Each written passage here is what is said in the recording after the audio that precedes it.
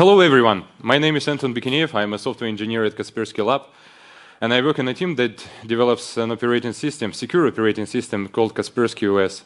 It is worth saying for this talk that this operating system has a microkernel-based design and therefore uses some typed IPC mechanisms to support communication between different services. Every such service is written in DSL language, which is then processed by a code generation tool that produces plain C and C++ code. Had we had a reflection facility in the language, we would have gotten rid of all these extra code generators. This is one of the reasons why I'm really looking forward to having this feature in the standard and why I try to follow all the reflection proposals and use. As you might have noticed, English is not my mother tongue, and I'm not always good at comprehending things verbally, but I will welcome all the questions during the talk. In case I can't find an answer quickly, we'll still be able to talk anytime during the conference.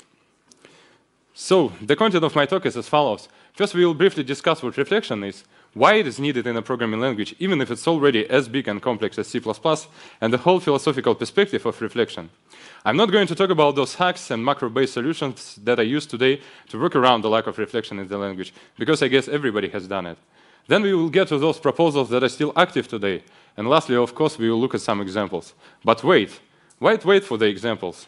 Let's just quickly get a glimpse of what we will be able to do with the reflection in C++ next. So, by show of hands, how many of you are familiar with the term ORM, or active record? Oh, not that many people. So, ORM, which stands for Object Relational Mapping, is the concept of connecting a programming language to a database in a meaningful way through libraries or frameworks.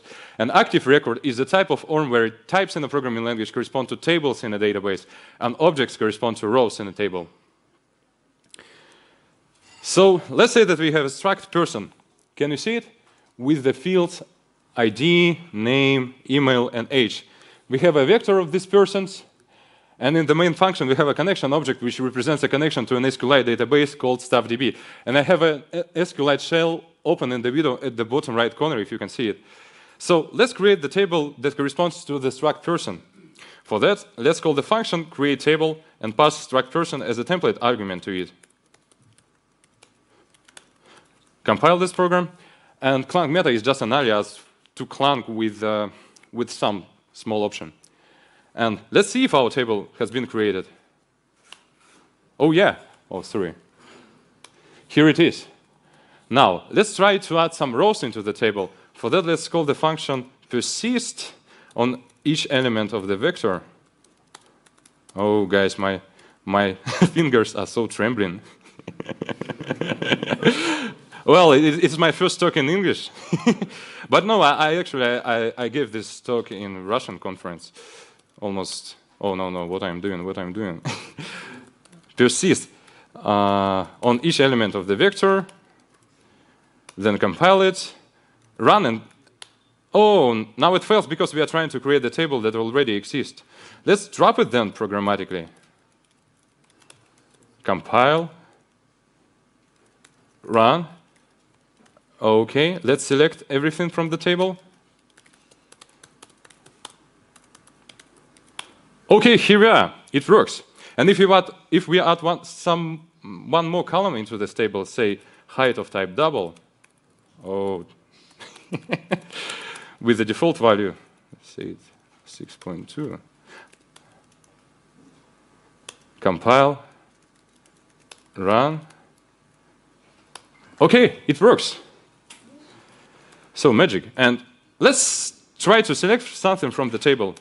For that, let's call the function query that returns result in range and query on the struct person. And let's pass a user-defined literal to it. Say that we want to create all the people under the age of 35 and print their names.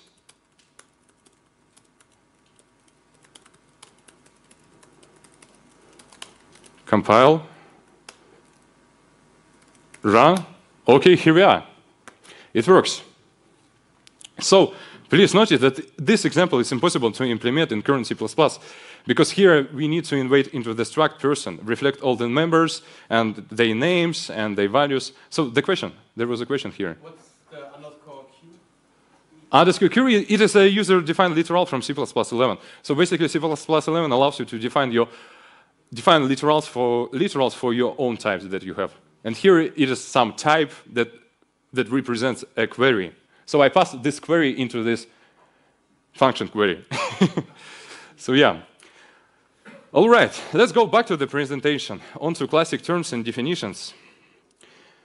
And here I want to remind you that apart from the reflection term, we have another similar one called introspection. So what is the difference? Some people say that there is none, some people say that it is too subtle, but Wikipedia says that it exists. So according to the Wikipedia, type introspection is the ability of a program to examine the type or properties of an object at runtime, and reflection is the ability of a computer program to examine, introspect, and modify its own structure and behavior at runtime. That is to say, type introspection is kind of like a subset of reflection. Apart from introspecting a computer program, reflection also implies its modification at some extent.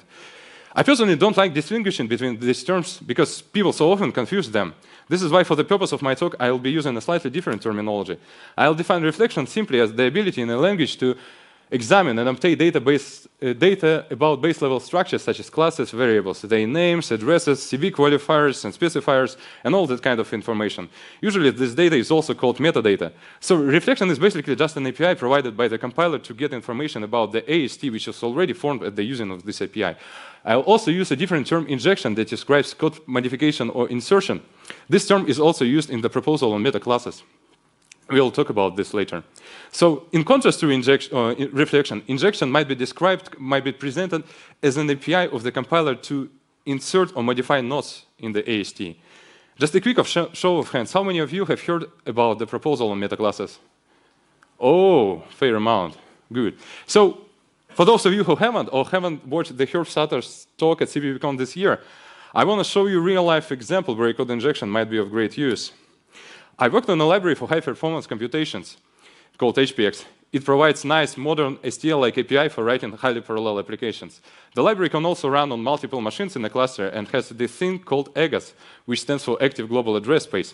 AGAS allows you to address objects across the entire network using just plain C++ API. Those objects are also called components in HPX. And defining a component type is simply defining the usual type, C++ type, with a small yet very annoying exception. And it is that for every method of that class, you need to write some boilerplate code. And this class should be CRTP inherited from some base class. Of course, there is a helping macro for this. But even with the macro, you know, it's still boring to write these capital letter monsters, isn't it? So meta classes are there to help. Instead of writing all the CRTP-based hacks, we can just define a meta class called HPX component, reflect all the members of this class, and inject that boilerplate for us. Here you can see the context declaration, which has a compound statement, which is guaranteed to be evaluated at compile time. And from that declaration, we are injecting code into the class scope into this arrow operator. For ... is another new statement that iterates over heterogeneous data structures like tuples and unrolls the loop into the sequence of statements. IDX returns C++ identifier from metadata or from compile time strings. So, okay, does it make sense?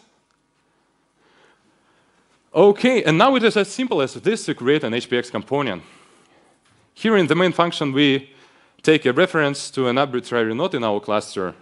We create an HPX component on that node. And then we call the member function, injected member function, called async compute value, which essentially does an RPC call to compute value function on the object on the remote end. So I'm very happy about this feature. It's another big step towards getting rid of macros in C++. But I'm going to shut up now and not talk about code injection anymore. Why? Code injection is another very sophisticated and arguable topic. The way metaclasses perform code injection appears to work well, and I find the syntax very nice and convenient. But the problem is, as I've said, reflection is another very complicated thing that will take quite a while to get to the standard. Personally, I believe that first we need to deal with reflection before talking about injection. For example, you remember what happened to concepts. The idea of concepts has been around for about 20 years, and we still don't have them even in C++ 17. And you remember that the previous design of concepts was about to get included in C++ 11, but in 2009, the committee decided that that design was overcomplicated and might lead to a lack of adoption of C++ 11. Then the concept slide came into play, but at the last standardization meeting, once again, some parts of the concept CS was just dropped. So we shouldn't step on the same rake. That being said, the idea of code injection still needs to be kept in mind to easily integrate it into the future standards. I also want to make a short disclaimer. All the current reflection proposals argue for static reflection in the language instead of runtime, because the former seems to have more benefits and allows us to implement the latter in terms of the former, for example, with libraries. For instance, you can create a serialization library that will serialize and deserialize polymorphic objects by putting some meta information on how to create those objects on the remote end into a factory. Something similar to what the registered type function does in Boost serialization, if I remember correctly. But more importantly, static reflection doesn't violate zero overhead abstraction, and you don't pay for what you don't use principles, as opposed to RTTI. And now we are coming to the main part of the talk, to the approaches that are currently being considered by standardization committee. Well, it's so hard to pronounce standardization, because in Russian we say standardizация. Sorry for this. Okay, but before looking at them, we need to define for ourselves what are the main goals that we need from reflection. I personally believe that reflection should be as simple as possible. It shouldn't be another tool that will only be used by C++ experts. Even though, you know, that reflection in other languages like Java is considered to be a tool that should generally be avoided, there are many applications, especially for library writers, where reflection will be of great use. Compile time is another very important aspect of reflection. Just imagine if your reflection library recursively traverses, I don't know, a complex user-defined type with many members, and I don't know, it checks their names or do whatever. It would be a disaster if it takes a long time for doing such things. And finally, reflection should be flexible enough to be able to reflect not only types, but also variables, functions, their parameters, return values, I don't know, const exportness, no exceptness, sorry, yeah, and all that kind of information. There is a nice paper written by David van der Waard and Louis Dion called Exploring the Design Space of Metaprogramming and Reflection that discusses different approaches for reflection that we are going to cover here. So to operate on base-level entities in a program, we need to live to another level of abstraction that uses metadata. You can call this level meta layer or reflection layer or whatever. Since we agreed that the reflection is static, that is compile time, now we need to remember what kinds of compile time first-class citizens we have in the language. And of course, those are types and values of literal types. Literal type concept is just the concept for types whose values can be used in context per context. And then to make computations with these entities, we use different styles of compile time programming. The first one, TMP, has been around for over two decades. Yeah, and it's known to everybody now. I think that all generic libraries in some ways use template metaprogramming. Traditional type-based metaprogramming was invented, as I've said, more than 20 years ago, and by an accident, and still used today. In this approach, you represent computational values as types and functions as templates on types. And there is another approach that, again, is based on TMP, but its use is hidden from the user, thanks to C++14 template variables, automatic type deduction, and other things. Instead of writing these awkward meta functions with angle brackets, colon value, or type syntax, you operate only with traditional function call syntax in this approach. It was invented in Boost HANA and used there. And what I was going to say? Yeah, in Boost HANA. Yeah, yes, it is much simpler, but still imposes some overhead due to constant template instantiations and type deductions. And C++11, we have another way to do compile time computations based on context from metaprogramming. And in C++14, we made it even simpler. Basically, you write everything in plain C++ syntax, but mark functions and variables with the context per keyword. Then in the context per context, you are guaranteed to have the result at compile time. This part of the tree represents reflection API the compiler might give you. And this part is about how these APIs allow you to define different control flow syntaxes in your code. Interesting to note that every path in this graph corresponds to a different proposal. And I've listed their names here. So let's start from the first proposal, which is called quite simply static reflection. In the core of the proposal, there is an operator called reflexpr. It takes a C++ ID expression and returns a unique type called meta object corresponding to the entity this ID expression refers to. And there is a supporting library that includes various concepts of different kinds of metadata and also meta functions that are used to manipulate with these objects. Let's take a look at a simple example. Let's suppose that we have a string object called person. We use the reflex operator on the string and we get a type, some specific type, meta object type, person m. Then using a concept variable, we static assert that this meta object indeed refers to our variable. And by calling meta function getName, we get the actual name of the variable. Then using the meta function getTypeT, we get a meta object type M. But please notice that this type is not the type state string itself. It's a meta object that refers to this type. And now we can do reverse transformation using the meta function getReflectedType. And then we static assert that this type is actually a state string. So here are the concepts defined by the proposal. And there are a lot of them, not even counting the accompanying proposal for function reflection. The first one on the top, called meta object, is the most important one as it satisfies to all meta object types.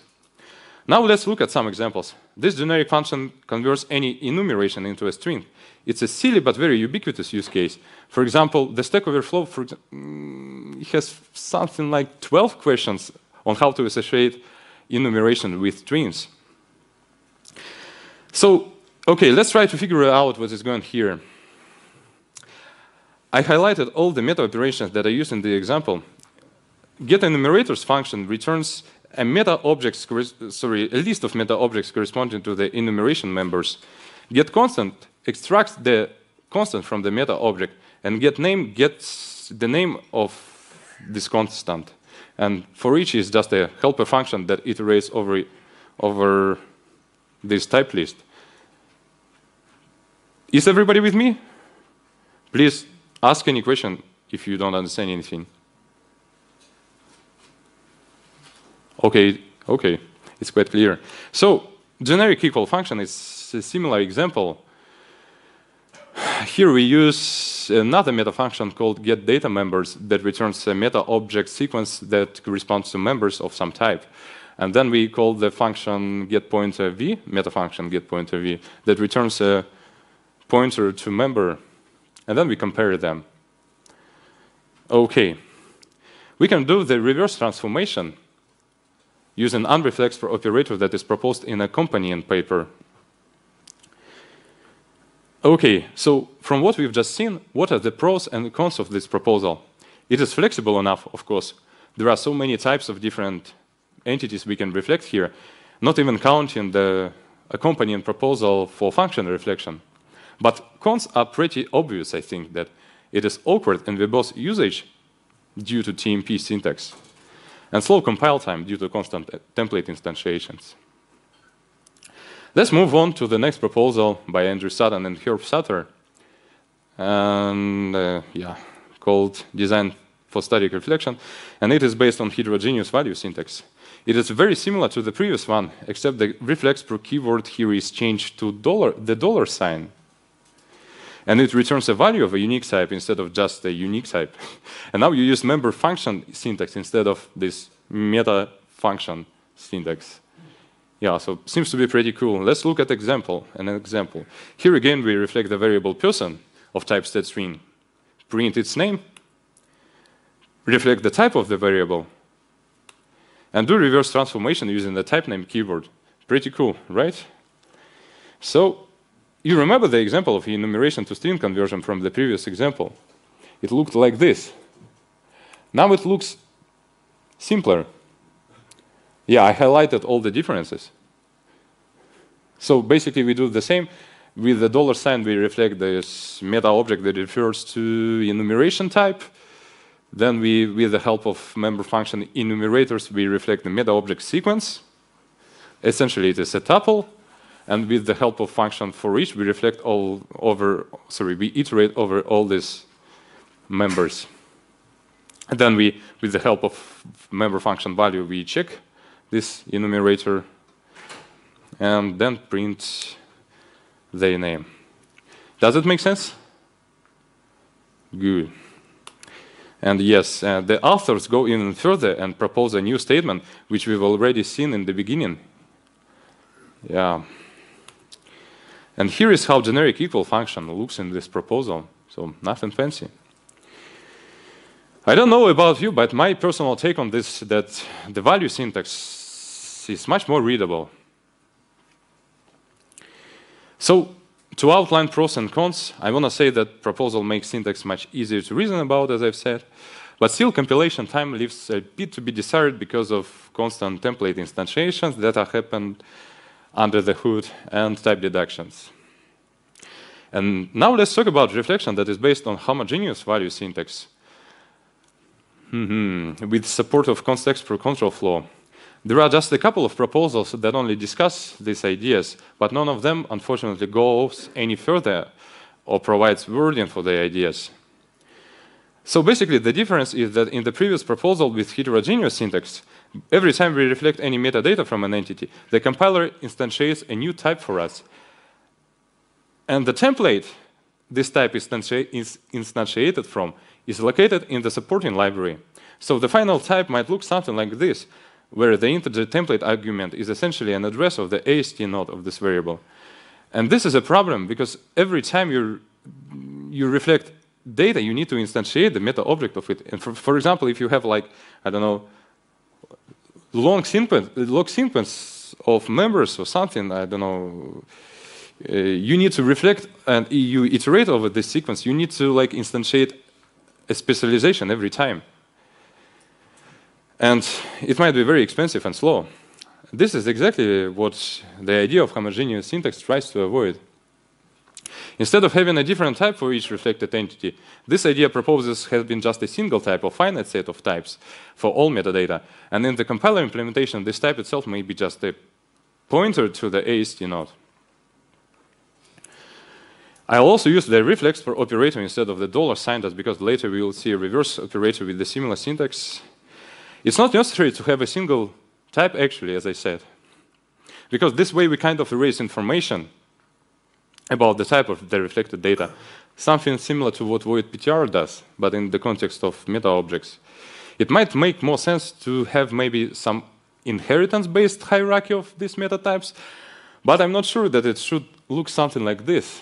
This is actually a diagram of different AST declarations in Clang. You might also ask, why is this variable not marked context? Right, it would make sense for it to be, but consider this. It should be guaranteed that all meta objects can be initialized by runtime values. So for the compiler, it is known that every meta object is context already, because the only way to get them is by calling reflex operator or calling another meta object operation on already context per metadata. So I assume we can just omit the context per keyword for meta objects. In the same fashion, we can reflect the name of the variable, the type of the variable, and the real type of the variable.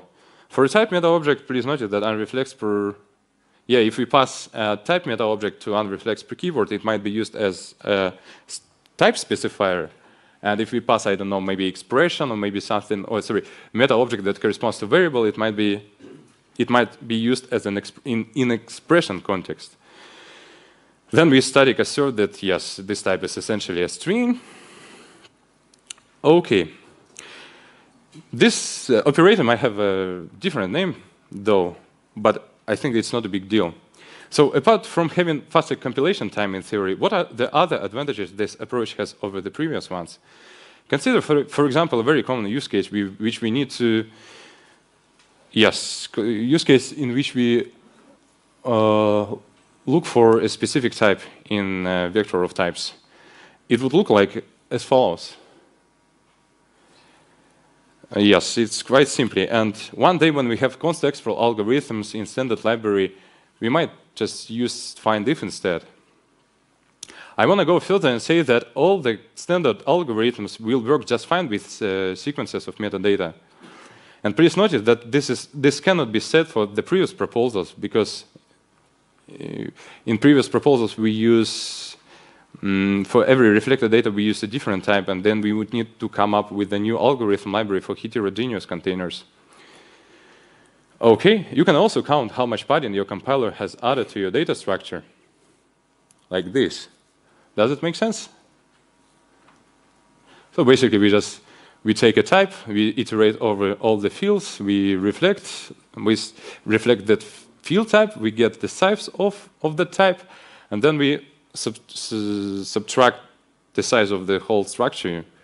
Sorry, subtract the size of all the fields from the size of the whole structure. Yeah.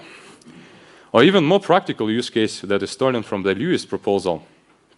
For example, given that we have x86 64-bit architecture and we don't use any exotic compiler, what would be the size of this struct? Does anybody know? 32.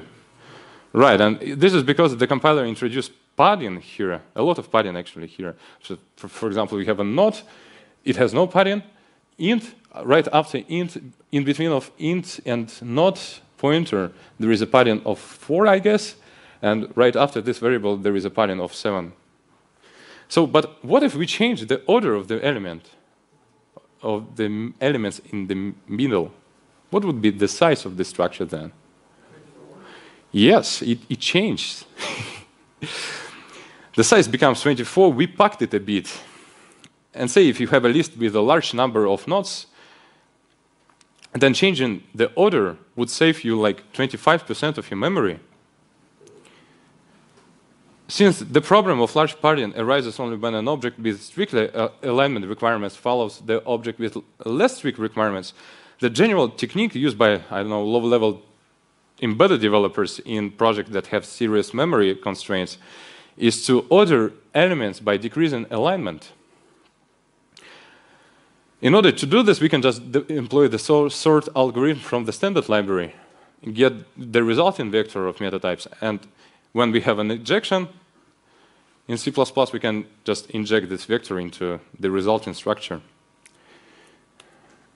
I played around a bit with this idea of homogeneous reflection and started implementing it in Clang. And it worked quite well, I should say, until I ran into a tiny problem. Yeah, in C++, you know every expression must have a type. And this type is defined at the parsing stage. But consider this example. What is the type of the variable bar? Please notice that parameter t in this context is not a constant expression anymore. Or slightly more complicated example. It turns out that if we allow the syntax, the type would vary between calls to this function, depending upon the value of the meta object passed to it. And this is something what reminds us of templates. The type of bar num becomes dependent, and all expressions involving this type, this variable, become type and value dependent. So then the main question is, should functions that have meta objects as parameters become essentially function templates? If you remember concepts CS, for example, we already had something similar. There was a notion called abbreviated function template syntax, where you didn't need to write the template keyword in front of the function. You could just use auto or concept name in parameters. We may also make this function a template explicitly and allow meta objects to be used as template parameters. Or we can just restrict unreflex operator to only take constant expressions. But then I guess we would limit a number of use cases. To conclude, we now have a good syntax, flexibility, and compile time is presumably faster because there is no instantiations involved in the process of computations. Yet it's not clear how to unreflect things in non-context per context. And finally, I want to show you another example of how reflection would help us in real life. To do this, I'll use the Andrew Sadan's implementation of his proposal based on heterogeneous value syntax. Let me go to my command line real quick. How many of you guys are familiar with the Google micro benchmark framework? Oh, not a lot. I will have to explain how it works. So, okay, it's an awesome tool. You should definitely try it. Okay. Here it is. Is it clear? Or you need to make, I need to make font higher, larger, like this. Okay. Here is what the simple example of benchmarks look like. So here we have like two benchmarks, roll for loop and range-based for loop. I know this is a silly question, or sorry, silly benchmark. And yes, there are a couple of macros here, you can see it. It is benchmark macro and benchmark main macro. And I'm not a fan of macros, I want to say. And I want to completely eliminate macros from this example. This is the purpose of this example. But let me show you how it works. I compile it. I run it. OK. There is no reflection here. I want to show you something different. So I don't like this macro benchmark, as I've said. I want to use C++11 attributes. And for the purpose of this example, actually, I needed to hack Clang a bit to allow custom attributes, because in C++ it's not something that is in the standard yet. So yeah, I just marked this function as with the attribute benchmark. And let's see what this macro benchmark essentially does. For that, let's go to the sources of the library. Benchmark. Oh, there is a lot of code. Yeah. So yeah, here it is. So what it does, it essentially creates a static variable and which does some registration. So let's create a function here that will take a meta object corresponding to some scope and call this function run benchmarks in, pass the scope object. Okay, and then let's iterate. So what we are going to do is to iterate over all members in the scope, check if a specific member a function, and iterate over all attributes, find this attribute benchmark, and do this registration. So I'm going to use some function for each, and for each members in the scope, I want to pass a lambda function, and here I want to check whether it is a function. Okay, and if it is a function, then I want to iterate over all attributes, right? Oh, sorry.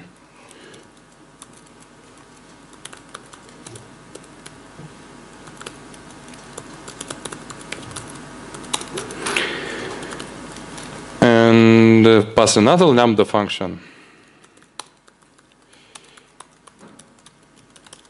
And check whether it is really a benchmark attribute.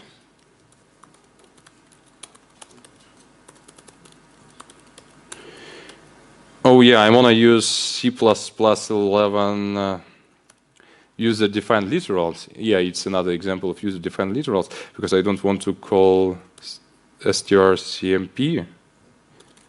In order to do this, I need to introduce namespace string literals. Or just literals. Okay, and if it's essentially a benchmark attribute, then I want to insert this code, this registration code, here. Oh, yeah. So, and change these arguments of this benchmark macro into something different. And it's going to be name of the function and pointer to the function. Oh, and I don't like this formatting that Vim has done for me. So I need to use Clang format plugin.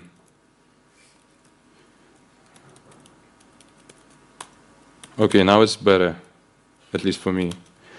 So there is one more macro left here. It is benchmark main. And let's see what this macro essentially does. Oh, it doesn't do anything tricky. So let's just copy this code into this function.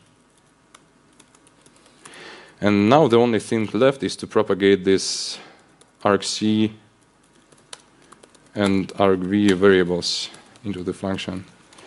Okay, so now let's create the function main and reflect this namespace called row vs range. Oh. And then call this function.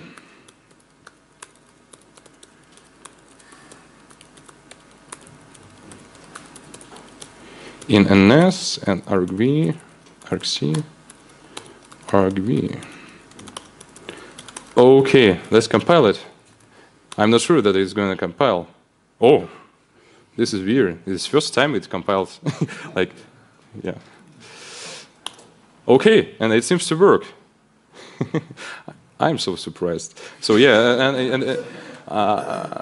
and yeah, and you can see here that in this specific run, range-based follow turned out to be faster, but it's not surprising actually. So yeah, here are the links to the here are the links to the implementations that are already here, and I used in the last example I used this in all my examples that I showed today. I've used this implementation and reference to the papers that discuss reflection and injection ideas. Worth reading, actually. And this is final slide. Thank you so much for coming.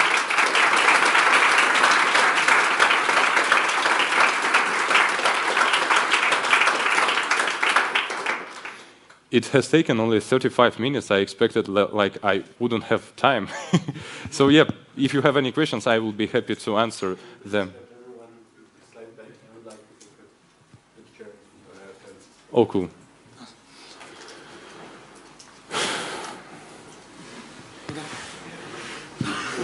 Yeah, thank you. So do you think one of these will make it into C++20 for definite, or is it... Oh, it's a good question. I don't think so. I don't even think... I'm not sure that it will be part of even C++23, but it is something that I really hope. But I'm not sure about it. I've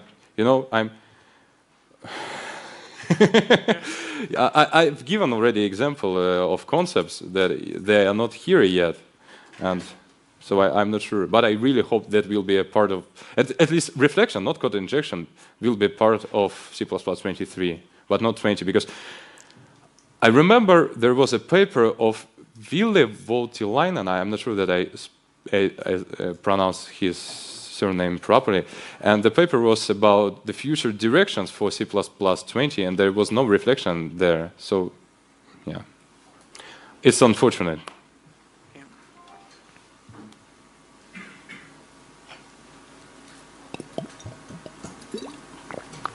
Any other questions?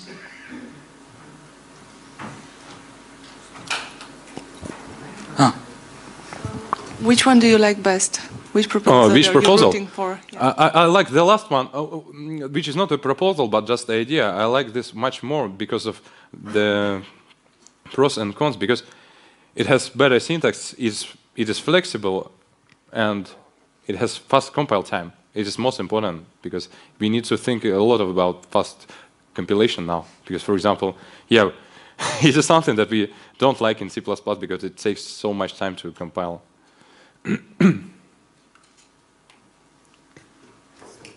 Yeah, but is this still an argument? I mean, with, for example, the modules TS, this might not be a problem any longer. Yeah, it's a good argument. It might help in the future, but I'm not sure yet.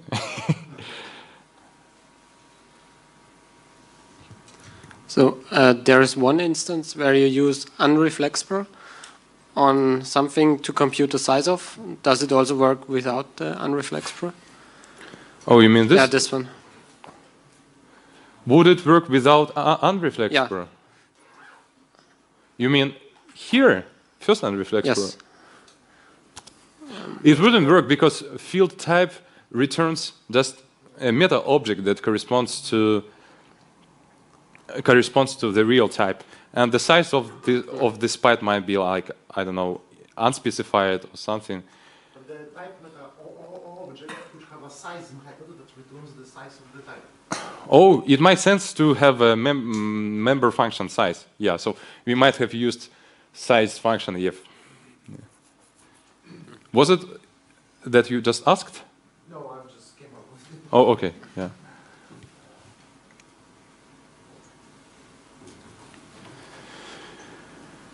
Okay, I don't know if you don't have any questions. Yeah, I want to thank everybody for coming again.